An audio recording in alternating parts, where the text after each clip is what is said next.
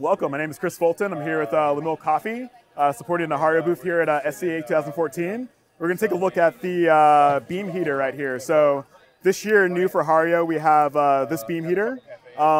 It's actually not a new product, but it's new for the United States market this year. We have all certifications necessary in order to allow us to have it in any cafe here in the States. The great thing about the beam heater is actually the soft heat that emits off the halogen lamp. So it's actually a really high-powered halogen lamp that actually emits a heat to heat the water up necessary for the siphon. And you can use open flame, you can use any kind of heat source, but for me, the beam heater is great because it actually is on a dimmer switch.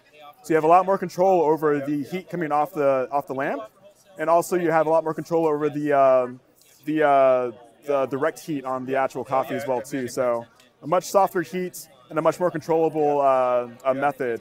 And also it's not as dangerous as having the open flame in the cafe as well. So this siphon right here is actually one of the newer siphons. It's called the Hario Next Siphon.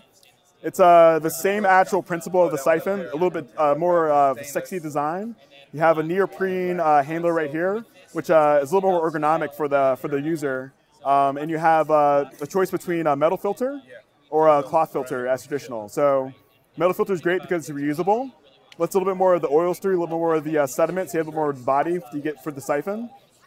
And I love it because you can rinse it out and reuse it over and over and over again. So I'm going to get this guy started right here. And so Hario is actually a company based in Japan. They've been around for a very long time, established in 1927. And Hario actually means king of glass in Japanese. So all their stuff is all about glassware. All these products here, all the glass products, are all heat resistant.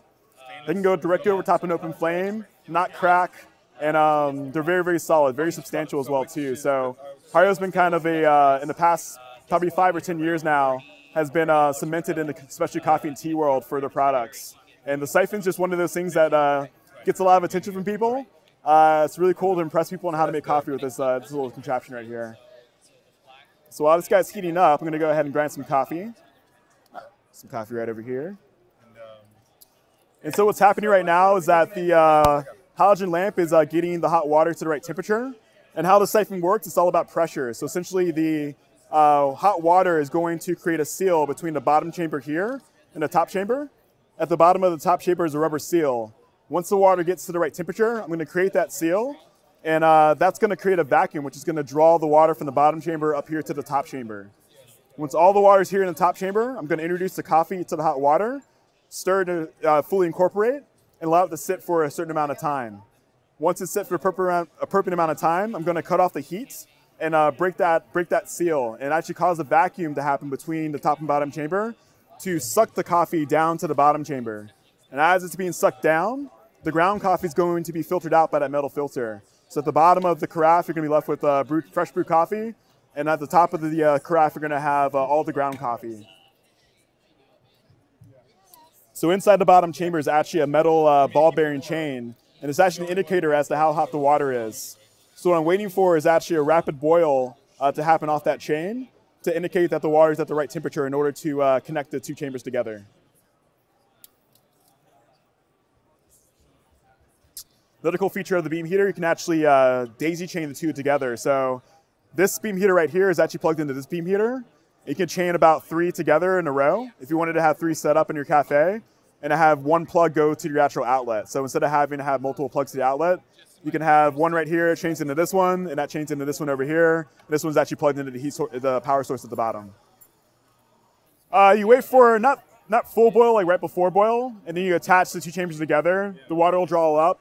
Drops about 10 degrees or so. So at the top of the chamber, it's around 200 degrees, 198. Once all the water gets up there, at this point now, I'm getting kind of a boil, so I'm going to turn it down just a little bit to kind of stabilize the heat. And now we're going to introduce the coffee.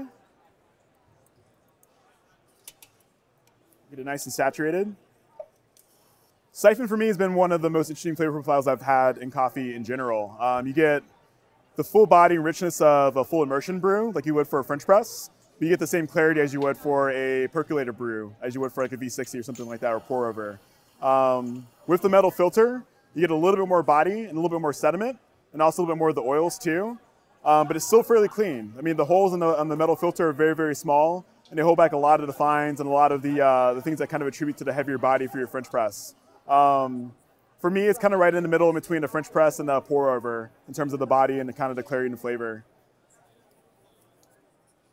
All right. So I'm going to go ahead and break the seal.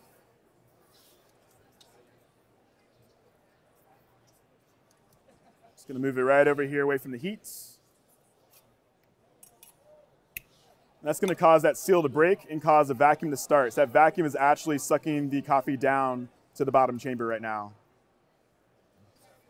Great, I'm going to remove this right here, pull it to the side. My grind's a little seized up. And then now the stand becomes the handle for pouring.